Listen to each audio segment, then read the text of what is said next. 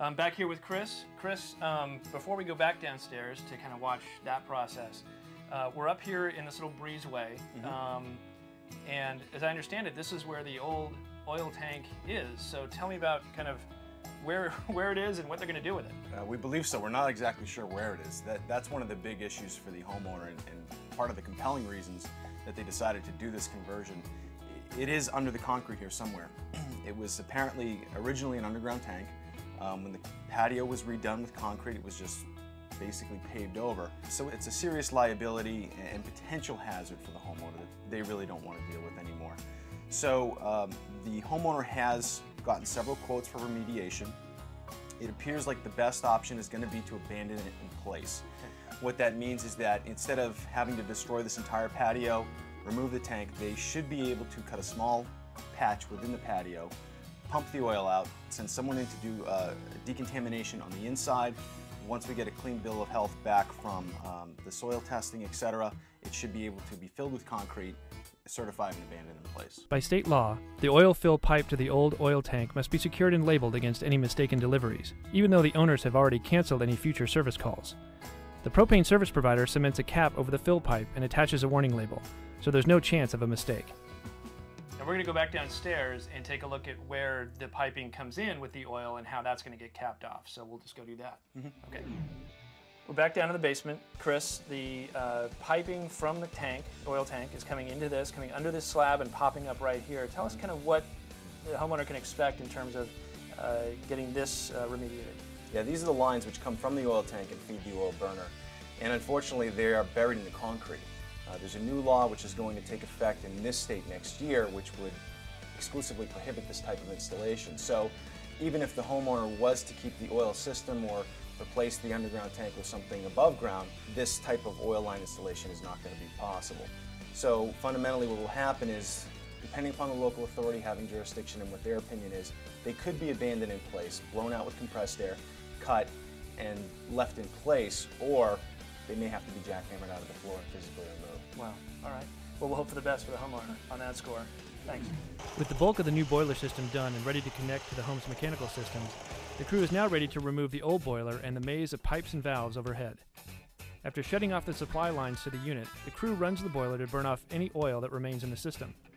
They then drain as much water as they can before using a recip saw to cut the copper water pipes serving the boiler and the indirect water heater.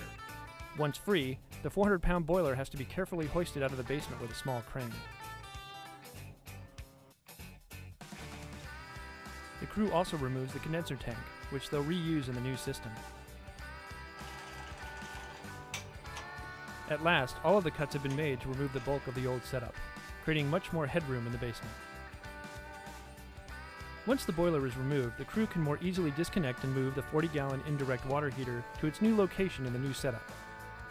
Placing it against the wall not only gets the tank out of the way, but it makes it far easier to connect to the new boiler and deliver reliable domestic hot water.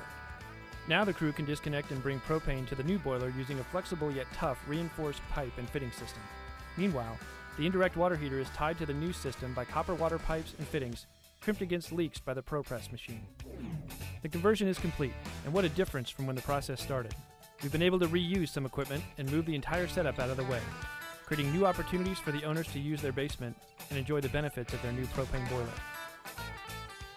Chris, it looks like we're just about ready to go here. Everything seems to be hooked up. We've removed or replaced the water heater over here, so it's much closer to the boiler. Clears up a lot of floor space. But before we get to kind of the big moment, tell us what you did with the old equipment, the copper wiring, the unit, the boiler. What happened to that? The old equipment was taken away. It will not wind up in a landfill.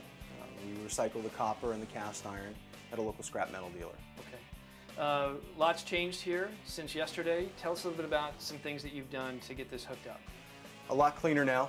We've got our system basically set up.